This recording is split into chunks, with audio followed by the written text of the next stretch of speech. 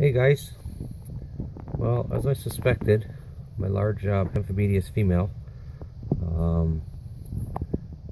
has molted. Well, she was in pre-molt because she hasn't been eating for about the past month. If you just look, well, you can see her colors, how bright and vibrant she is. Her abdomen is perfectly, usually she had a little bald spot on the back. You can see the nice reddish purple hairs. She's almost a jet iridescent black.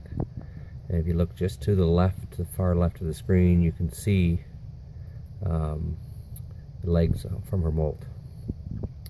So anyways, it was actually, I checked, it was almost a year to the day since her last molt.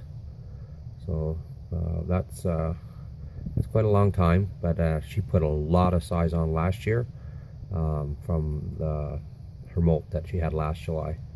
So we'll see how much bigger she gets after this molt. And hopefully she'll want to come out and have a drink. I'd like to get a little bit of footage of her out of her burrow because it's kind of hard to see her in here, and she's a big, beautiful girl. Anyways, guys, that's just a little look at her. Okay, guys. There's a look at her molt. A couple of the legs, they're not on her. That's my bird, sorry. Broke off, I guess, was trying to come out of the burrow. There they are, there, parts of them. But it's quite fresh. I didn't think she was as fresh as she was. Fangs are still very white, but I didn't disturb her too much. She just kind of scooted to the side. And I was able to get this out. But that's a nice sized tarantula. Beautiful girl, and I'm sure she's put some good size on. It's too bad the molt wasn't intact. Well, it is intact, but I kind of destroyed it bringing it out, because I would have liked to maybe put this one in like a shadow box or something.